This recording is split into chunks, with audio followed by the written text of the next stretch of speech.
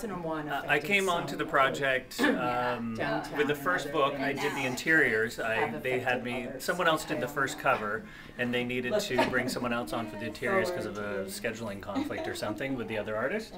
And so that's how I joined in on this project, which has grown. I heard it was only going to be 3 books when I first spoke to him, and we're about to work on number 6. And I just met the author about a month ago, and he said it's going to go to 8, which I'm not even sure if it's going to stop there. He's a writing machine. But the work is, this is all scratchboard, or scraper board, depending upon where you're from. Are you familiar with it, or do you want me to just... let's talk about it a little bit. I mean, I sort of vaguely remember doing it like in elementary school. Yeah, with crayon. It's pretty much the similar, it's not that far different, it's just a little more refined. This is basically... as you can see, this is SD, and this is a British product, but it's a piece of illustration board, like cardboard, with white clay over it.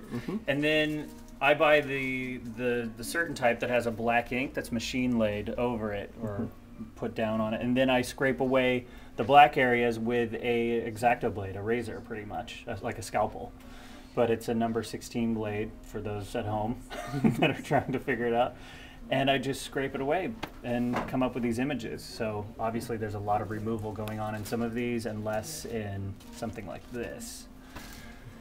Unfortunately, I think I brought in a lot of pieces that are mostly black chapter illustrations where the white paragraph of type is showing up that way. So I think I could open up the book and show you if you want me to help with that. Like right here, we have this character is called Blood Eye, and she's a witch who has a hypnotic bloody-filled eye that can hypnotize her enemies. And so what happens is I'm always working around with the interiors of the series by doing these chapter illustrations and leaving some sort of blank space in the center for the chapter head or paragraph.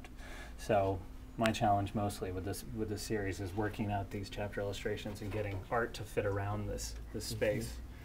And sometimes I stretch things a little bit by making hair a little bit bigger to fit a square. If you can see how obvious that is. It's a lot of fun. It's a challenge. And is it the sort of thing where you can sort of like correct yourself? I mean, if you make a mistake while you're doing it, do you pretty much have to start over?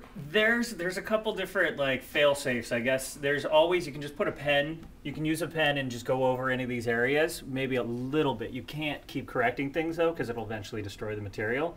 So the thing that happens after that is, I don't have the book cover here with me, but one of the earlier, maybe the second book cover, or the first one I did, they didn't like the face I put on Tom, the main character.